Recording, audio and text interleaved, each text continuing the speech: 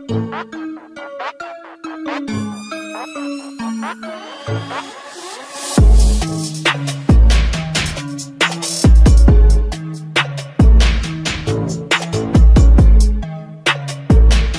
it's your boy Alvin MB10, aka AMR10, and what I got for you today is some more NBA 2K22 Next Gen. More specifically, as you can tell by the title, the thumbnail, and what's on the screen for you today, what I have for you today is a Gilbert Arenas build within NBA 2K22 Next Gen. And as the title says, this is one of the rarest builds you will find in this game, because personally, I have not seen anyone run this build on this game, and yes, I know I didn't play 2K22 that much this year, but when I was playing, I never saw this build come up, but when you see what it is, it's low-key nice. So trust me, check the full video out. I do gotta say shout out to Samuel, because he is the one who asked for this build and then ironically plugged me with this build and how to make it. So I gotta say shout out to him, because he knows a lot, and yeah. And then I also gotta say, if you like today's video, do me a favor, go ahead and hit that like button. Don't forget to drop a comment telling me what you think of the build. Also, share the video, and if you're new to the channel and you ain't done so yet, do me a favor, go ahead and hit that subscribe button, as well as turning post notifications on. More likely than not, just watch the whole video through, even if you want to mute the sound, because it helps with the YouTube algorithm and getting these videos out there. Now, as I said, this is a Gilbert Arenas build, and as most of you know, he was the point guard, right-handed, jersey number 0 was what he was most infamous for, because everybody knew him as Agent Zero. Height-wise, he did come in at about 6'4". Weight-wise, we brought him at about 192 pounds, and then we kept the wingspan at 6'7", because again, this allows you the flexibility of being able to get elite contact dunks if you want to, Hall of Fame clamps, Hall of Fame interceptor and pickpocket, amongst many other badges if you personally want to, but that's not what we were aiming for with this build. But yeah, body shape-wise, again, you can pick whatever you want. I'd most likely go something along the... He wasn't slight, I'll go with compact, because Gil had a little bit of weight to him, but he wasn't muscular as hell. Now, before I fully get into the breakdown of this build, I'd like to remind you, through watching all the No Chill Gil episodes you can, or watching him generally play, the one thing about Gilbert Arenas that really was, the man was a bucket. So because of that, that's the main thing we're aiming to hit with this build right here. We're trying to make sure it's a bucket. So starting off firstly with the driving layup, we decided to go with an 85, as well as going with an 85 on the driving dunk. And then when it came to the close shot, we went with a 65. The main reason for this being, we wanted to give you a build where you have the ability to get decent layups alongside with pro contact dunks, and then if you really wanted to, you could move the vertical up to an 85, because we decided to put it at a 75. But yeah, you can move it up to an 85, and that would allow you the ability of getting small contact dunks as well. But right now, the way it is, you can finish at the cup either way, through finishing through contact with layups, or you could really get up a pro contact dunk and slam it on somebody. Plus with a 65 close shot, you are a point guard, you won't be finding yourself under the basket too much, but that should allow you to really score when you find yourself under there. Now that's all we did finishing wise, which means that in total we finished with 20 finishing badges.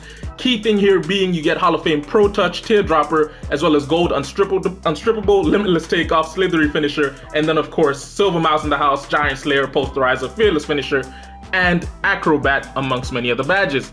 Now, I'm gonna get to shooting and playmaking last, just because those are the two where this build really just hits the spot.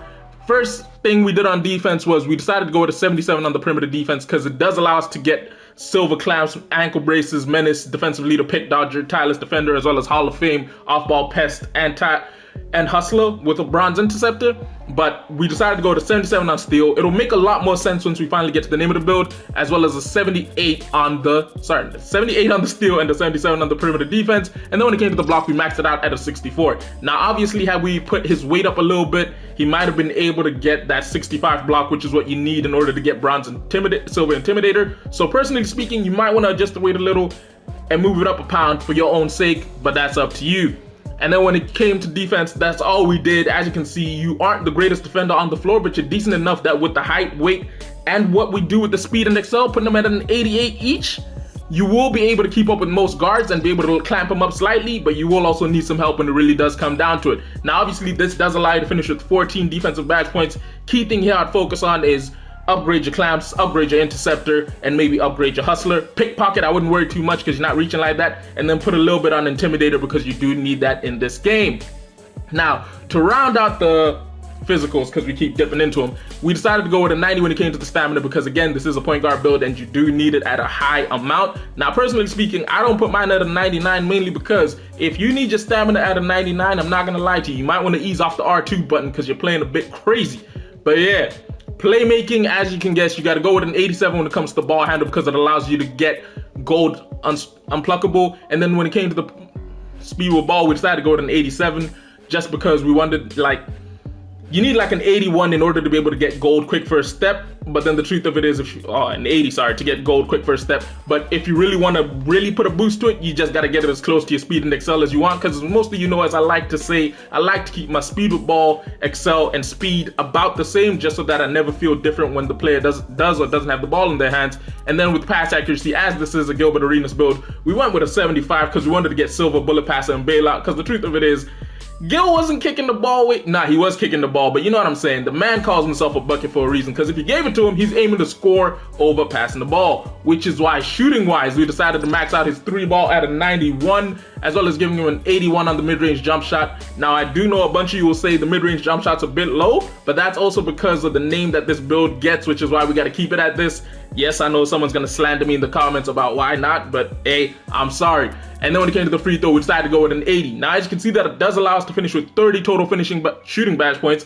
Only thing here that's kind of is the fact that we only finish with silver difficult shots. But in my personal opinion, silver and above in difficult shots seems to be money either way. So running it at silver ain't too bad. We do get gold blinders, catch and shoot, rhythm shooter, green machine, hot zone hunters, limitless spot up, stop and pop, dead eye, and mismatch expert, as well as Hall of Fame corner specialist, circus threes, fade ace, slippery off ball, and lucky number 7, as well as sniper. Now, yes, I did miss out a few badges, but I was just naming the ones that personally mattered to me.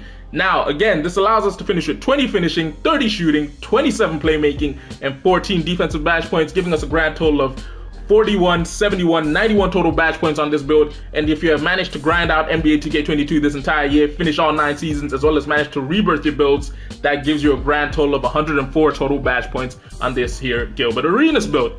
Now, before I quickly select the takeovers, I gotta ask, who knows what name this build's gonna get in the shades of?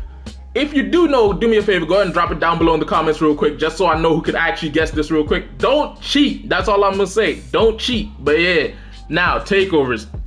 Very first one you gotta go with, I'd personally go with negative impact, because again, this is a Gilbert Arenas build, and the truth of it is, when he had it going, yeah, you weren't stopping Gil from doing what he wanted to do. Next one I'd probably go with is something maybe like easy blow-bys, but yeah, the boy could shoot, so I gotta give him, I'm not gonna, like, let's say it this way, limitless range back in the early 2000s of the NBA wasn't exactly like shooting it from half court, but it was, you could knock that thing down from deep, so I decided to give him limitless range to go along with negative impact, because again, as I said, he was a walking bucket. Now what 2K says we've happened to build here happens to be a deep range shot creator, the likes of Mahmoud Abdul-Rauf, Damian Lillard, and John Wall. See, this is the thing that confuses me in the shades of, because I understand the first two, but why the hell is John Wall coming up in deep range shot creator?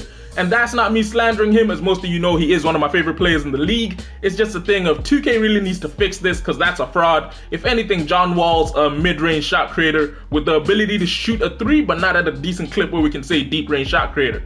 But yeah, hopefully you guys enjoyed today's video, which if you did, don't forget to do me a favor, go ahead and hit that like button. If you're new to the channel and you ain't done so yet, don't forget to hit that subscribe button. We're currently on the road to 1,100 subs, and we are only like 9 away. So who knows, you might be that 1,100 sub. But yeah, and don't forget, drop a comment because it helps with the YouTube algorithm, and share the video if you can. But yeah, it's been your boy Alvin MB10, aka AMR10. I'll see you on the next build. Trust me, you're gonna want to fight Samuel for what he sent me. I'll catch you in a bit. Deuces.